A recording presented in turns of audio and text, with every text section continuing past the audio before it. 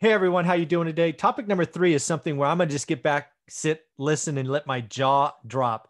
And that is, what are some of the differences between the UK, the United Kingdom, and the US as far as real estate ownership, real estate lending, incomes, all of that stuff. Matt has a good friend. I'll let him tell the story. How you doing, buddy? Hey, I'm doing awesome, Mike. Doing awesome. I'm excited to share with folks today because, man, I'm with you, Mike. My jaw was dropping. He said a couple of these things to me this morning, and I was like, "That's not true." Yeah, He's you're like, lying. yeah. He's like, no, that's true. And I was like, shut up. He's like, no, really. I was like, this is ridiculous. We got to share this people with the one of the timers. We got to share this with folks because they have no idea how good we have it here in the States. So, I mean, just to kind of generally take you through it, this is a good buddy of mine in the UK. He is not a banker. He's not a mortgage holder or a mortgager. He is a mortgage holder on the house that he has. And so this is just the finer data points that he kind of gave me through it. So we're not recommending investment in the UK by any stretch or to not invest in the UK. We're just sharing with you one guy's experience, one guy's deal, kind of like we share our experiences. But, first thing is I know with all this stimulus talk, they're talking about, we know what's coming, right? Like taxes, raising taxes, different tax programs, different tax rates on different things and different activities. And so, me personally, I hate that stuff because I think it picks winners and losers. And I hate that. I like the free market to perform like the free market should perform. If everybody's on a level playing field, let it happen. But one of the real quick things that they have there in the UK is their tax rate. So their tax rate for somebody that makes under 50K is 20%. No loopholes, no just programs. Flat. You make flat, 50, you pay points. 10 grand. Okay. That's right. So think about, for most people that make under 50K in the States, 90% of them, some crazy number, get money back. So they literally don't pay their fair share. They're not paying into the system at all. Yeah. They're getting a return on that. Yep. And again, just comparison one to the other, right? So if you make between $50,000 and $50,001 up to 100K, it's 40% income tax. There's a lot of people in the States who make between $50,000 and 100K. There's a lot of people there that are paying nowhere near a real 40%. Oh, dude, I bet you their marginal tax rates in the teens. Agreed. It's probably 14, 15, maybe 16. Mm-hmm. Yeah. And so you're talking about 40%. For those of you who aren't quick on the math or don't have a calculator sitting there by your phone, you make $55,000. That is 22 grand in taxes you are paying, period. So your net adjusted income is $33,000 is what you're taking home. Ouch. About what is that? $750 a week, $800 a week. It's, or 650 to 750 a week. I mean, that's a lot less money than what, people are used to. Yep. And then crazy is over 100K is 50%. Just whack. 50%. Boom. Done. You make $105,000. Boom. 52.5 you're paying. Enjoy. That's tough, man. That's tough. I mean, holy cow. Like, yeah, we complain about our taxes. Maybe I should just shut up. Because I don't think, my marginal tax rate, even in my best income years, all together, Fed, state, AMT, because AMT was a thing back then. Yep. I don't think I ever got over high 30s. I mean, that was like my worst tax year. Yep. I mean, the thing that you have over there is you've got, healthcare. Mm-hmm. You've got some things like that. Yeah. But the bigger, it is. It's just different. But the thing that you really have to look at is this the direction that we want our country to turn? Of course. I do not want our country to turn this direction, because how many great, amazing startup companies start in the UK? No offense, UK. No offense. Not many. But yeah, Facebook, Google. I mean, the list is long and distinguished. Rockbox. I mean, you can just go by what debuted on the exchange this week, and it's more than what the UK had this year. Yeah. And that's where that comes from, is it comes from money being invested privately in innovation here in the States. So let's talk about the mortgage side, because we love mortgages so much. So in the States, 3.5% down. If you're a veteran, you get the well-deserved 0% down. There, it's 20% for first-time home buyers. I just want to make sure I heard that right. So it's not 20% for investors. It's 20% for, hey, I want to buy my own home. You got it. That's a little different. A little aggressive. It certainly helps keeps values down. Yeah, no dope. Yeah, that'll take you a little while to save. Right. Well, and that's the thing is, he's got, friends in their mid 30s that are still working to accomplishing that type of a down payment because rents are generally higher and things like that. There, they have a lot more folks that stay second generation in the house for a while longer while they, save up that money, and which something I totally agree with and support, or just get with a bunch of your friends and, $500 a head type of thing. Cause that's not going to break you, especially when you're, what you're making in here out of college first year, a lot of times can be 50, 60, 70,000 bucks. They're starting under 25 grand. Wow. Their average income is under 25 grand. It is $23,000 outside of London. So if you just minus London from the equation, 23,000 pounds is what they make. All right. I'm going to do a conversion. What's a pound equal on a dollar? So it's like $1.40. So it's like 33 grand. Okay. 33. That's what I was going for. 32, 33. Yep. Yeah. So outside London, ex-London, because that's where you got the bankers and the tech and all of that. Exactly. Yep. 32 grand. Wow. That's okay. Yeah. All right. Yeah. So you're looking at, you get a mortgage, you're putting 20 points down, 20% down. Did he tell you what an average home costs? So that is the major range, right? So the UK is about 60,000 people. Okay. And I've looked at property over there kind of in and around his areas. There you can get the other thing too is space. Yeah. Right. Again, no offense to UK because they got a really dense population pretty much everywhere, except for really, hours away. But you're looking at a sardine can, $160,000. Yeah. That's what I was thinking. Yeah, but you can get to the 2s and to the 3s and certainly easily, 5s and 7s and millions, but that's a very small condo. So I just want to put that together, right? With everything you said, let's just call it 200 for easy math. Sure. So 200 grand, condo cost or property cost, 20% down means you got to save 40 grand. And by the way, you're making 32 grand a year. And by the way, 32 grand a year, you're paying 20% taxes. So your take home is like 23.8. And by the way, you still have to eat. Yeah. You'll have to have transportation.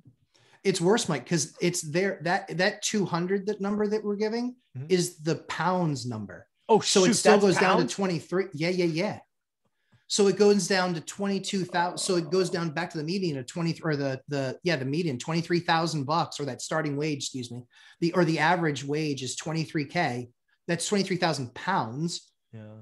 And your house is 200,000 pounds. And you need 40,000 pounds as a deposit. Oh my God. Now, the crazy thing is over there, here's what the government's done.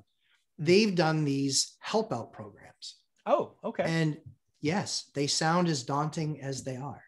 And so the American way is we do it ourselves. We bring it together a team, we bring together helpers, but we're the ones on the line where the buck stops with us. That's really the American way.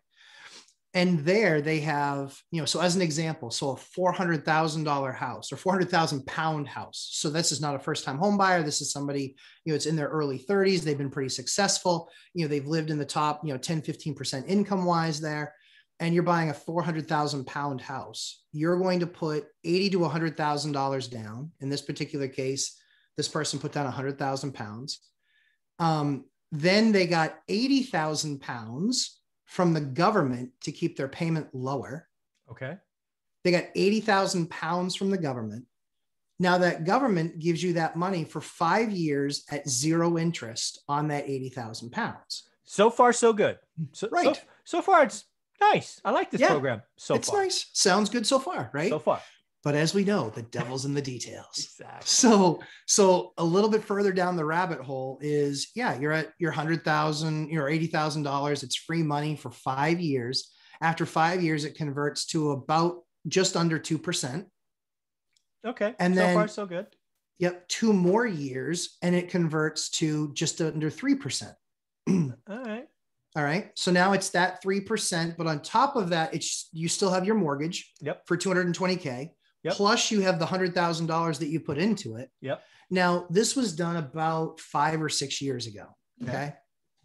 So having been done about 5 or 6 years ago, you would say, all right, well, man, that 400,000 pound house must be worth like 6 or 650 if it's anything like a lot of the parts of the States, right? Okay. Yeah. That house just appraised for 420. So it had 5% appreciation in 5 years. Yep. And it's all of these programs, obviously, that hurt that, right? Because everything is very programmatic. But here's the most interesting thing. The government, when you take out that 400,000, you put your 100,000 in, your 220 mortgage, and you have $80,000 from the government, that's 20% of the value of the purchase. Sure. Guess what they do when you try and sell? They come back and say, hey, remember us? Yeah, you're paying us like, just about 3% right now on that 80K.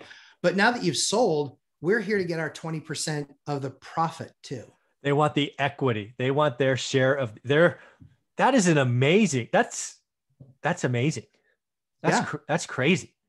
It's insane. That's right? not American, right? I've never paid Wells Fargo or Bank of America or any of my lenders for any of the upside, right? No. I get a loan. It's part of the deal, right? I get all the upside. I get all the upside. I take the risk, but I get the upside. But this is how in America, people become real estate millionaires. Exactly. Right? Mike and I don't own one piece of property. I'm going to go out on a limb, Mike. And I don't know the Fresno market like you do, but I'm going to say there is not one property that you have that you bought 5 years ago that is worth 5% more.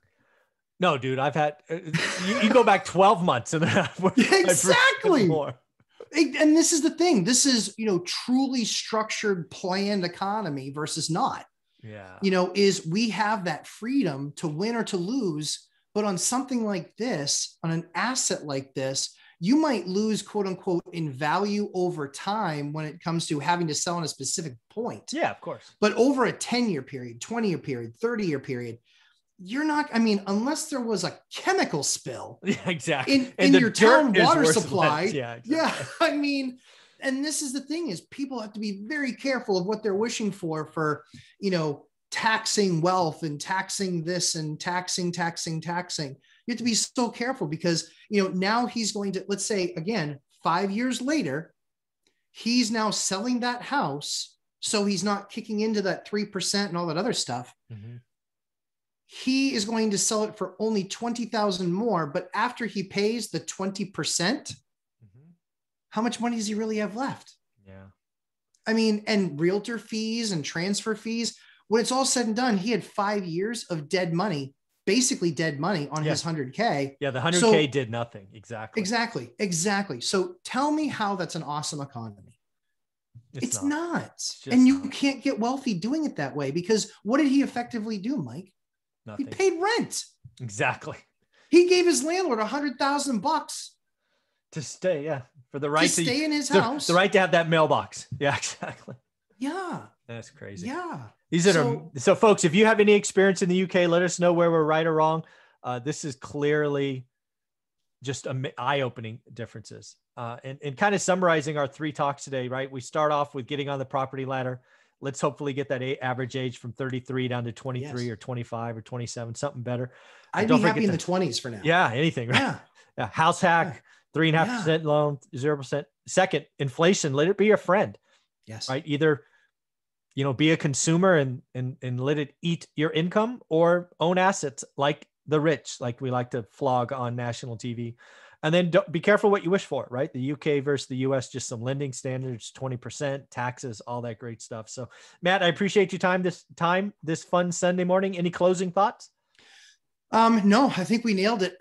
Mike, that's great content right there. That's, so yeah, and again, content, please questions, I'm always happy to jump in the feeds too. And happy to, see what people throw out there. And Lumberjack Landlord will be putting content out this week. So we're excited for, finally we're going through some of the projects and some tips and some tricks for folks, and so, we're excited to finally be engaging with folks. But so next week, just to put you on the spot, we're going to be announcing, go to Lumberjack Landlord on YouTube. Yeah. Have what, 5 videos?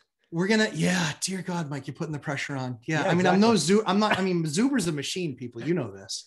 Like if you subscribe and you have that bell, good Lord. you think you have a cat with a collar with a bell on it. Every single time Boots decides to walk down the stairs, Yeah. So we've got a few pieces just trying to introduce the channel, talking to some folks. We've got some, just a couple really cool guests around foreclosure stuff, because we're starting to see that tick up and the opportunity that's there. Because again, you don't have to be this seasoned investor to buy foreclosures. Absolutely. You know, they're going to be available. So yeah, we'll take some people through that stuff. And then I don't know that I heard a number.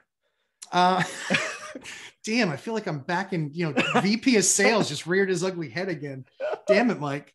Yeah, I think we're probably going to be between 3 and 5 pieces of content for next week. 5 pieces. That's awesome. Yeah. And so you guys just know, if you don't work in high tech and you don't have a VP of sales, never give them a range, because they always pick the top of the range. That's what he just did.